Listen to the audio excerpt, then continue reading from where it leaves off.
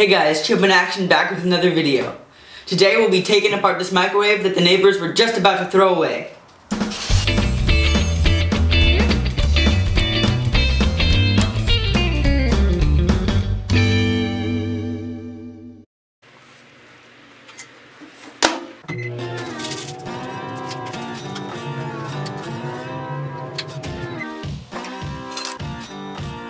Well, I don't think this will be seeing the DVR ever again. And now, let's have a little bit of light. Let there be light.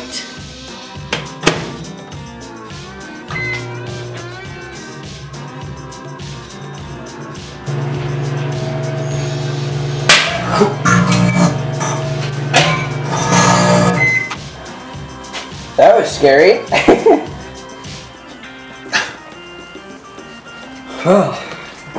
And now we're gonna stop playing with it and start using it.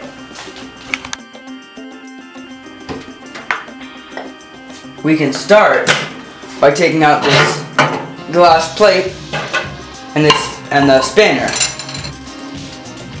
Now I can begin to remove the screws.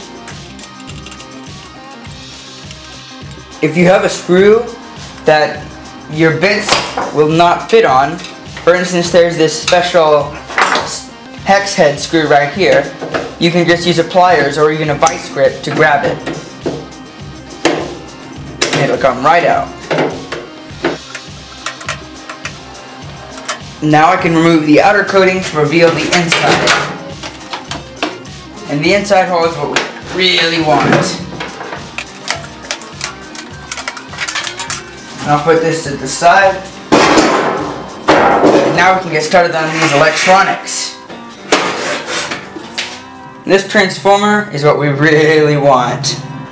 I just unscrewed this contact port, and now I can pull out these connections right here, and I can now remove the power cord. We can use this for later. Now I can remove this blower fan to cool off the motor. We can definitely use this. Got a nice copper coiling, nice fan. This will definitely be useful. This capacitor right here is very dangerous. It's very large and it could deliver a fatal shock. So I'm being very careful. I'm wearing gloves, and these are the pliers to take this apart. Now being very careful, you can defuse it, just like that. Now I still won't touch it, but now it should be safer.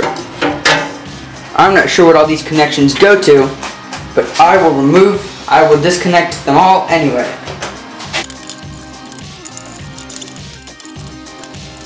Now don't get rid of this guy, because he's containing two very powerful magnets.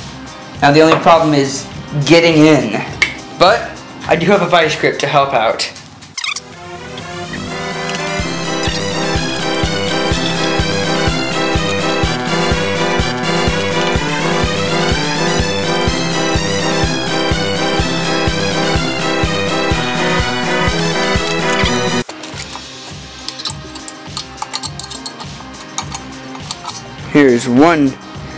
Here's a brass washer, a small steel plate, and here is the magnet. That's good, but there's another one down beneath.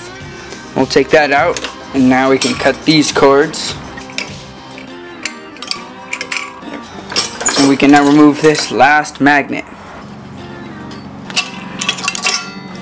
And there's the second magnet. This transformer is held up by some screws, which I'm pretty sure attached from the bottom. So I'm going to flip this whole thing over.